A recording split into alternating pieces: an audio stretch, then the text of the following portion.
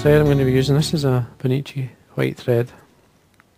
Now what I'm going to do is put a layer of thread halfway down, remove the waste piece, and then come halfway back up. And this will give me the mark for the wing. Now get some Snowshoe. You take the longer fibres, the longest ones nearer the toe, and then take them out. Don't be shy. And then just going to tidy up the bottom a wee bit. Keep this so you can use that for dubbing. Don't throw away. Now, take out some of these longer fibres. Now this is a big mayfly, so don't be shy with the wing. Length, you're looking round, I would say at least the length of the hook. If you tie this forward, there's my measure again. Take out the longer ones. So there's my measure. Just check. There we go. Tie that forward. Nice and tight. It's got to be tight with this. And we cut these fibres at an angle, so I get a tapered body. So you don't let them go until you trim it away. And then you've got to be really nice and tight now. I'll wax on my thread, which will always give you lots of grip. Now I'm just keeping my tips of my fingers on the cut ends so they don't roll too much. Just actually holds them. Now you can see what you get when you cut slightly. When you use a tapered cut, you get that tapered body, ideal for forming the body itself. There's a wee highlight at the back of this fly. I'm going to use some red holographic tinsel. This is a medium. Now I'm just going to come round the bend slightly, not too much. Catch it on. You're looking maybe a couple of millimetres or so. I'm going to wind the holographic tinsel over a wee touch of super glue so it doesn't pull off.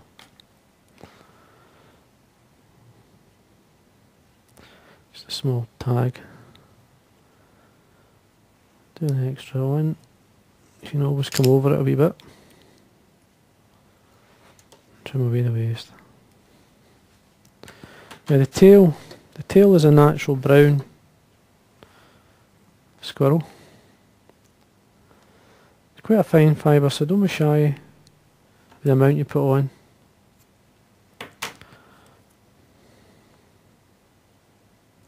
Tail length, it's wing length, hook length is just to balance the fly.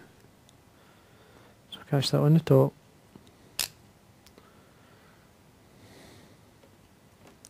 It's fine. Trim it the full length of the body. And then what we're going to do is work our way up. Tying this in. Obviously keeping the taper of the body. Now, as I say, we're going to use same material. You can use other materials for the dubbing, but the Snowshoe is a great dubbing, so it helps the fly to float, and it's the right colour, it suits the fly. So we basically lightly dub it onto the thread. I'm going to wind down, forming the body, and then using the thread on the way back up as a rib.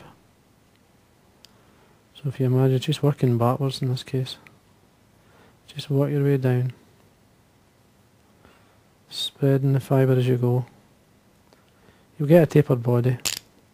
By ribbing the thread through the material or the dubbing as you come up is just going to make sure it's not going to just so basically fall apart.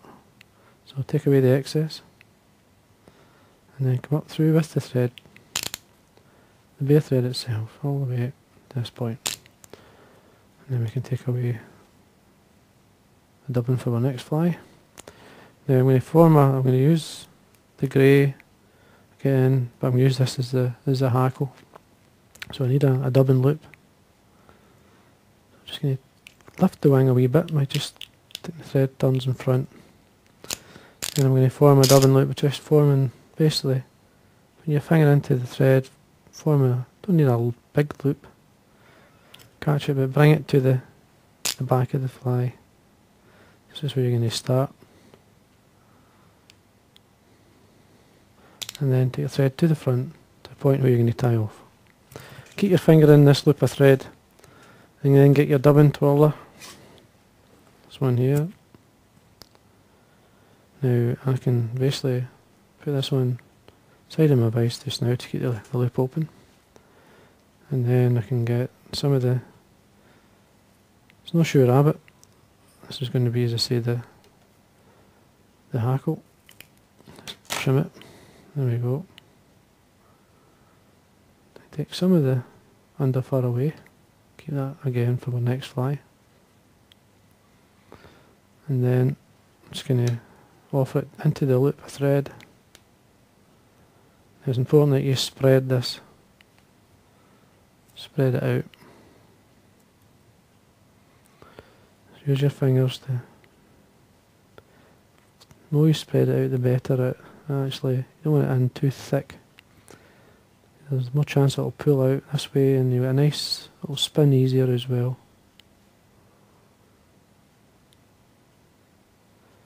So once you're happy, this is about maybe an inch and a half. You spin the bobbin, or the dubbing twirler, sorry. Do you feel it's tight enough? And then we just use it like a hackle. Just a couple of turns at the back, lift the wing, and basically wind down. Get a turn and extra, that's 2 turns into the third turn there, which is ideal. Cross your thread, just make sure you tie it in. 4 turns there, and then we fold it back. And any fibre going forward to the eye I can then draw back with the thread. So I'm keeping it nice and tidy. Trim away your loop. And then we can finish.